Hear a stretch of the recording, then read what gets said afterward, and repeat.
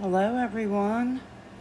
I'm gonna try to do a kiss pour with some resin. I'm using the Tea Expert 4-hour demold resin, and I'm using the chameleon powders in the colors Grape and Champagne. And I'm gonna try and do a kiss pour with it. I'm gonna be using this jar mold. Has a lot of detail on the inside of the mold. Very cute. I'm excited to see what it turns out like. And I'm gonna stir this for about 5 minutes. And then I will let it sit for the bubbles to come out. I'm not gonna make you sit here and watch me stir this for 5 minutes, so I will speed ahead.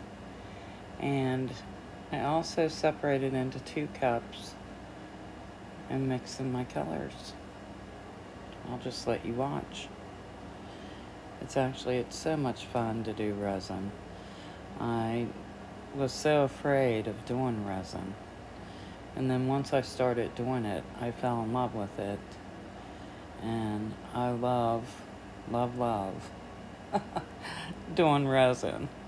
And it's not as difficult as I thought it was going to be. And some of the things aren't, a challenge, of course. And you have to learn. And, it's always fun to practice.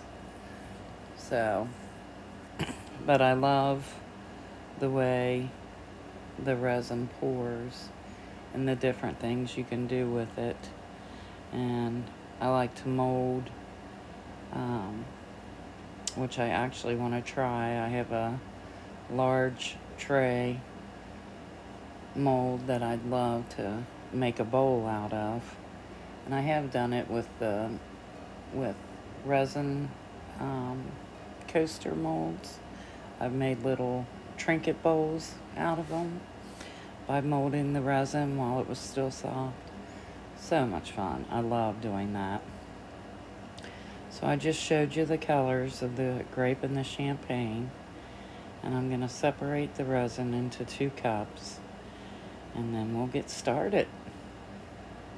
Also, if you are unsure about doing resin and you're thinking about it, I say give it a try.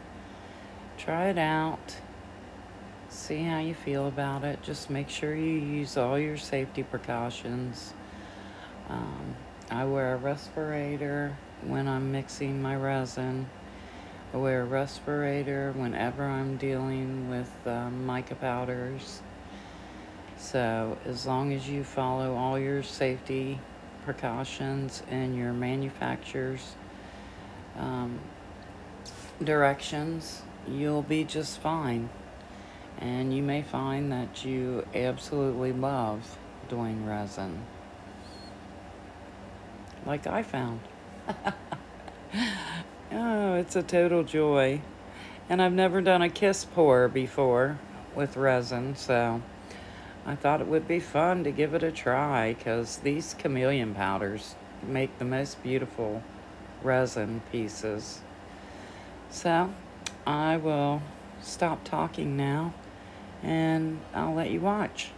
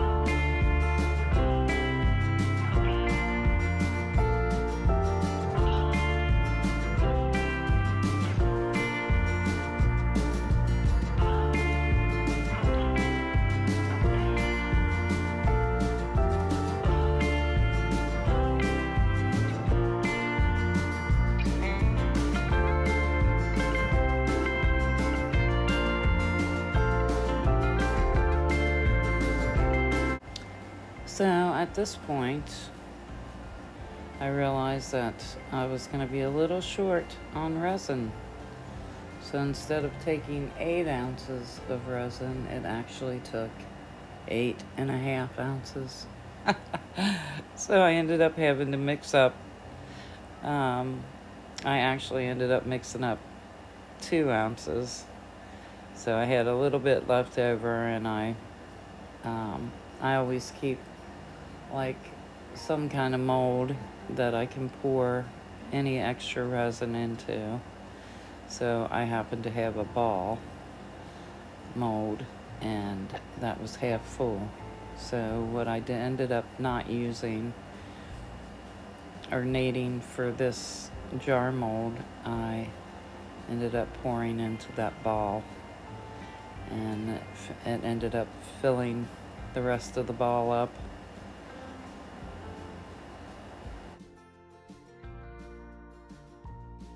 So I ended up just using grape, the chameleon powder of grape, and filling up the molds with a little heart for the love of resin. I knew they wouldn't stay there, but you know, why not have fun with it while you're finishing it up, right? So,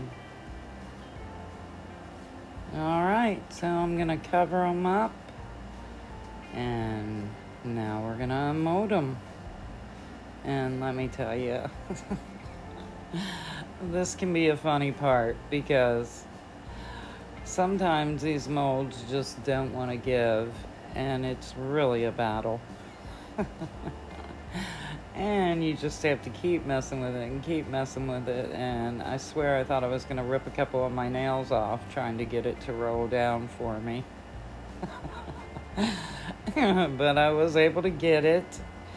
And I love this jar. Hopefully here soon. I'm manhandling it without ripping my nails off. It's a struggle.